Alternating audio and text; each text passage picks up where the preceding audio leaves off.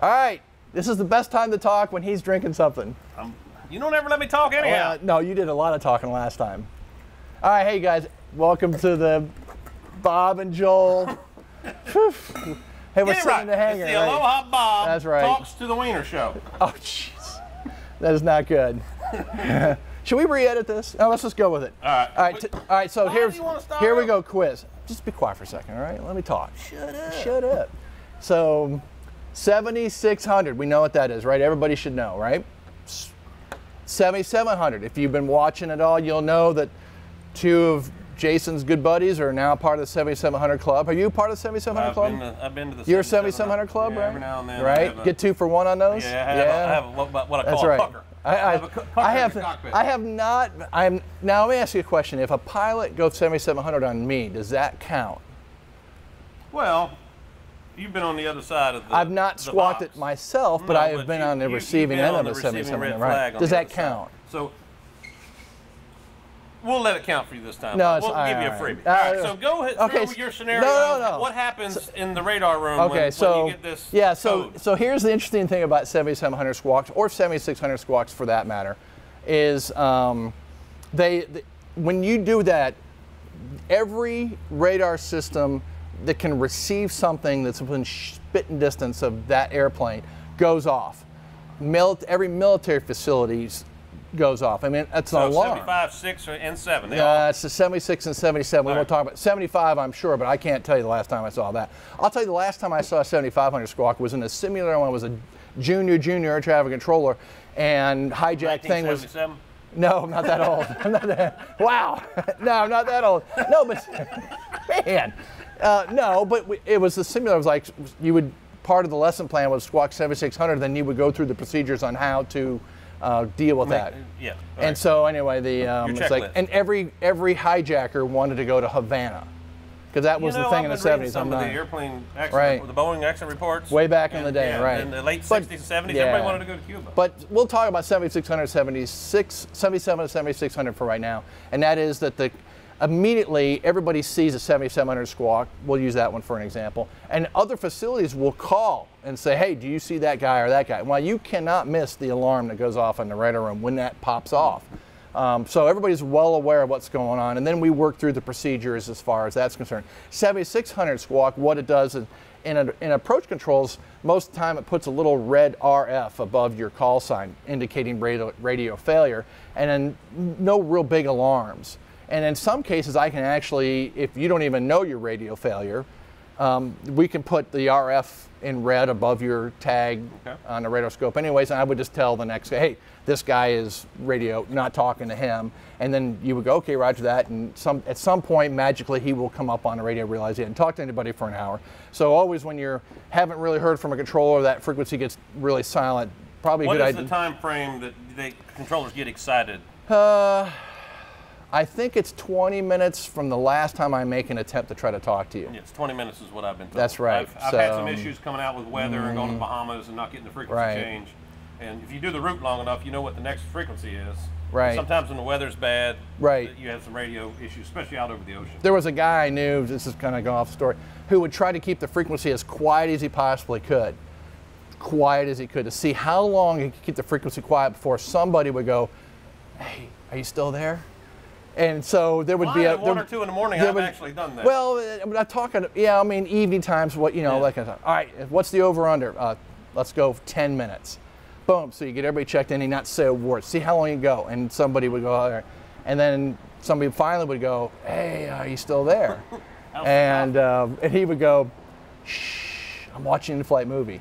And then somebody would go, what's the movie? And I go, Airplane, of course. And that's when it all went to, that's 7600. So always when the frequency gets, I'm sorry, I've deviated from the, the course outline, but that's right. Standard operation. Right. That's right. We don't have an outline. See all our notes right here? All right, so the next thing was, when you put a flight plan out there, let's assume that you're going to file IFR, and you put something in there and you say, I want to leave at noon. The computers for the FAA typically spit your flight plan out 30 minutes ahead of time. But say you're 35 minutes from going. Do you think the tower you're at probably won't have your flight plan printed out? It will sit in a machine, but it hasn't not assigned a beacon code or anything like that. And so that has happened many, many times. And so what you'll do is, hey, I'm ready to pick up my clearance, and you go, oh, it's not ready yet. It's more than 30 minutes. Some controllers will say, oh, call me back in 6 minutes if it's 6 minutes early. Others will go ahead and I can actually find the flight plan, pull it up, and have a no beacon code. So then I would, all right, what beacon code do you want? Now, if I said, what beacon code do you want? It's like, wow, nobody's ever asked me for my own special beacon code. This is kind of cool, right? Yeah. Well, I used to, when you're at clearance delivery. Back before the winer, you didn't have a special code. I didn't have a special code. We have a special code now. But anyway, so I would do like your beacon, or I would just assign it. You're cleared to X via blah, blah, blah, blah, blah, Squawk 2222. It's pretty safe Squawk. I'm like, wow, I got 4 2s. What are the odds I would get 4 2s? One time I said, what Squawk do you want? Well, the guy says, well, I'll take 7777. Well, we never have, I've never even, yeah, sounds good to me. Squawk 7777. I go in the machine, bam, bam, bam, bam, 7777. It's great. Computer accepts it. We're off and running. Whoosh, he blasts off. Next thing you know, I get a call, and I go, hey, Bob, what did you do that for? I go, do what? And he goes, you had him Squawk 7777. Now, everybody needs to go into the AIM real quick now. So we're going to pause this thing. Okay. All right. Just pause it. All right. Just go in there, pause. Jump on the AIM. Find out why 777. Now, some of you I know, like Eric Deagle's probably way up to speed on this already. He's probably going, you guys, He's screaming at us right now. I know what it is. But here's a pause. Ready? Pause. Don't move. All right. So there's the pause. And it's military intercept. So what happens is it puts MI above your call sign. So you launched a few F-15s that day? No, fortunately he did get intercepted, but because nobody saw it coming. But everybody goes, what's this? Because we don't get military intercepts domestically. All of a sudden, MI, everybody goes, what's this MI thing? And we didn't know. You had to look it up. And then things you learn some days. 7777, bad idea. Good air traffic controller is always learning. Oh yeah, we're always learning. That's 100%. No, that's absolutely true. You learn something. Even guys who've been around for a while. It was like, for example, special VFRs. Okay. You love special VFRs, don't you? Jason and I did one this morning. You did? Yeah. Really? 800 scattered here. They wouldn't let us out. Really? So let's take a special. And what do you need to be a special VFR? A mile, clear clouds. That's right. So anyway, special VFRs were one. Did you get a Squawk? Not in the J3. It's a little hard to get a Squawk. No, there's no Squawk. There's no Squawk. And special VFRs don't need a Squawk. Some will give them to you, but generally you don't need a Squawk to come in or come out. No, I just had to report clear. That's right. So what is your other favorite approach? I like contact approaches. You love contact approaches. I come into this airport here. Depends where you fly in different airports, but I've used contact approaches at Craig and at Destin, Florida, because if you can fly over the airport and see it, I can stay within a mile range of the airport and get on the ground. Is that the requirement? Stay within a mile? Well, you need to clear cloud. You need to have contact with the ground. Well, I'm just saying. You said I got to stay within a mile. Well, you have to be clear clouds and be able to contact with the ground. Okay. All right. I'm cool with that. All right. Right. So did you get any pushback from your controller when you asked for a contact approach? Every now and then they'll say, oh, I don't know if I can do that. And I was going into Vero Beach and I could see the runway. Yeah. And they said they didn't have the visibility, and I can see it. Now, the storm was on the other side of the field. And I said, I'll take a contact approach. Well, he wouldn't give it to me. He would not allow me to take a contact approach. And so they wanted to vector me over toward the storm for the approach. Yeah. Which then I said I couldn't do that. And they weren't VFR and they wouldn't let me cancel. So finally they said the tower went VFR, you can proceed in. VFR. So can I give you a kind of behind the scenes on contact approaches? The first time you said, hey, I ask for a contact approach, and I got a whole lot of, Nordo on the other side, radio failure, because it was such a foreign thing. In fact, before you and I started hanging out together, the number of times that I had ever cleared a contact approach, maybe once or twice in my entire career. Right. It's just not a thing that people do. First of all, I don't believe that the airlines will ever do contact approach. Well, it's stated in when I flew 135, we were not allowed to do contact approach. That's right. So it's not in. So it's for somebody that knows the airplane, knows the area, right. And that's right. So so the airlines, the charters, nobody's shooting. So it's not applicable. And then of course most of the IFR guys don't really think of. The conditions for which contact approaches are actually applicable, not very often. Most of the time you're just going to shoot the approach. And that's why you just never get them. However, I sat down, you started doing them, and we had a little discussion, and here's the kind of the gig on this. When control radar rooms and towers get together and they talk about how they're going to feed airplanes to each other and how that coordination works, very, very rarely, if any at all, will there be any contingency for a contact approach. So, for example, let's say, we'll use Orlando International, for example.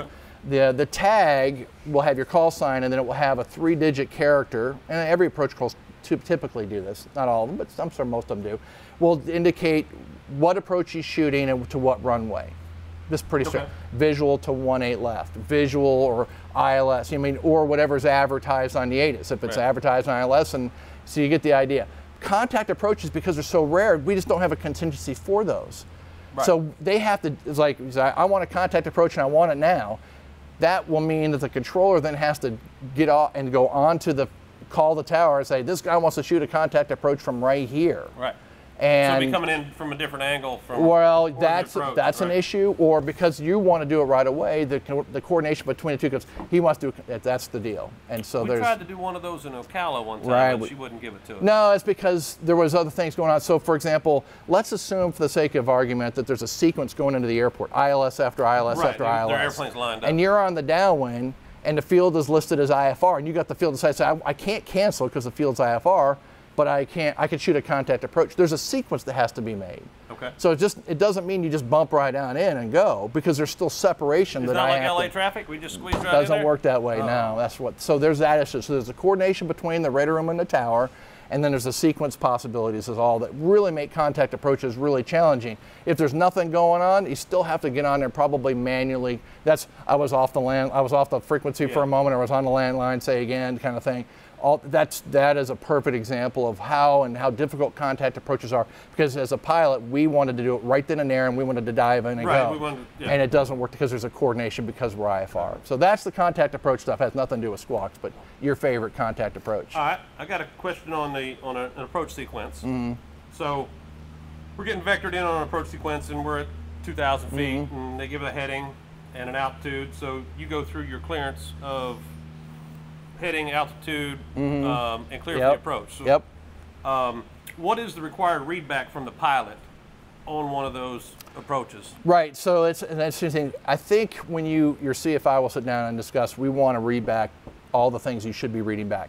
The heading, the altitude, to maintain, to establish, and then clear for the approach. Okay. Now, I have heard a lot of different variations on a theme over the years. We have. But interestingly enough, from a controller perspective, I am more concerned about saying it correctly than I am hearing it back, in the sense I'm still looking for those items for sure. Right. But, for example, when I say maintain 6,000, it's natural for me. I know exactly what my plan is. I know what this. But approach clearances take forever. So, for example, when we were doing instrument training, and here comes the localizer becomes alive, and you're going, I'm waiting for the approach clearance, I'm waiting for the approach clearance. I'm sitting there in my mind as a controller going, I need 30 degrees off a center line if I'm this far away from the fix. If I'm this far away, it's only 20 degrees. Right.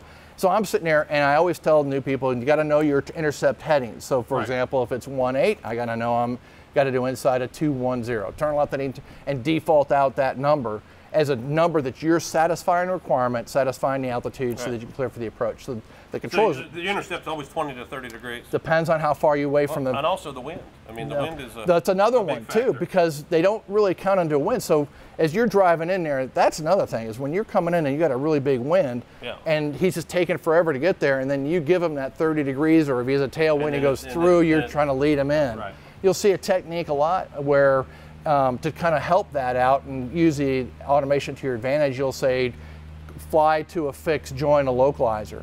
And I can take the wind right out of it. Or the T-fixes on the... or the RNAVs, so same kind of things. Right, you'll get those. And that really helps controllers because it eliminates the wind. So as a pilot, you might say, can we go direct this waypoint?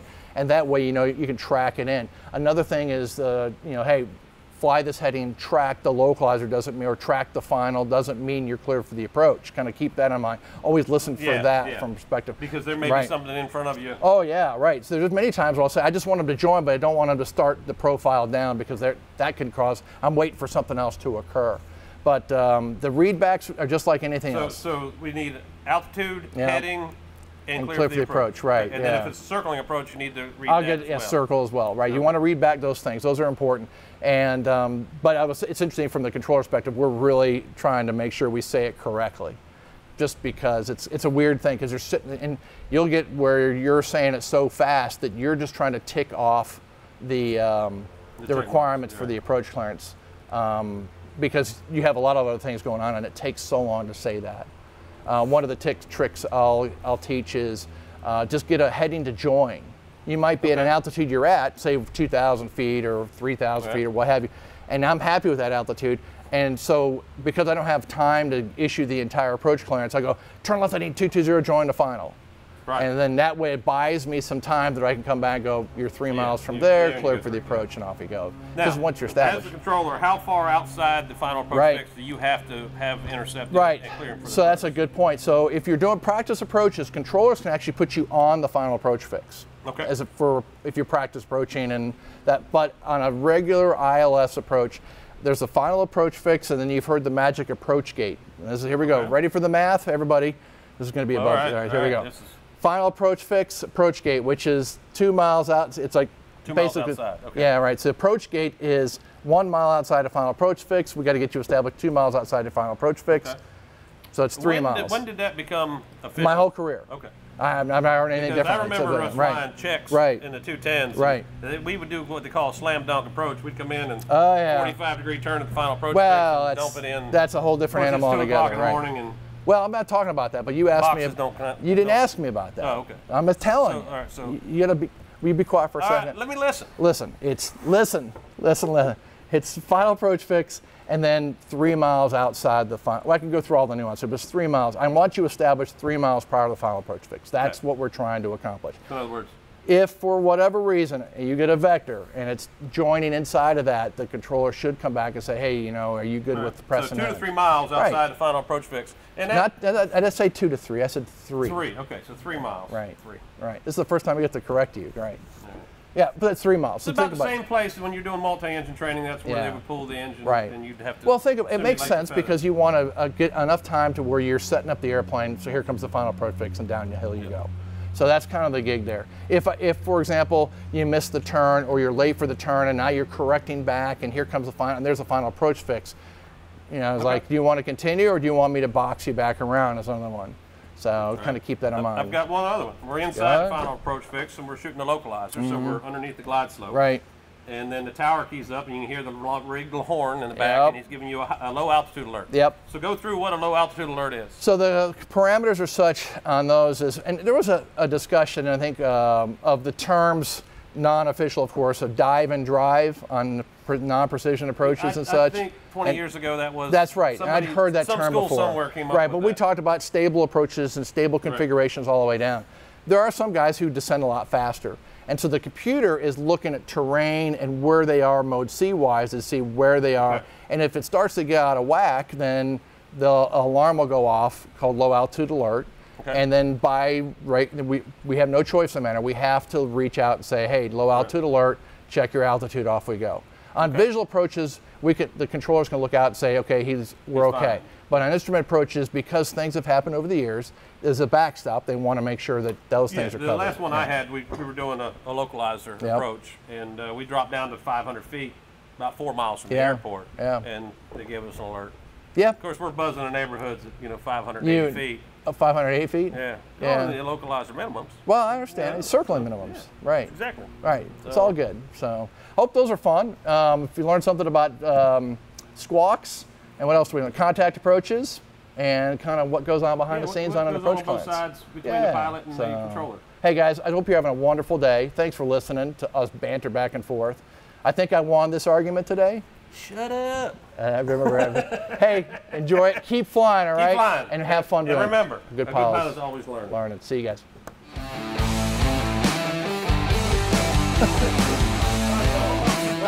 I'm dying. I am lowly smoking over here. I didn't want to sit there and start wiping sweat off, but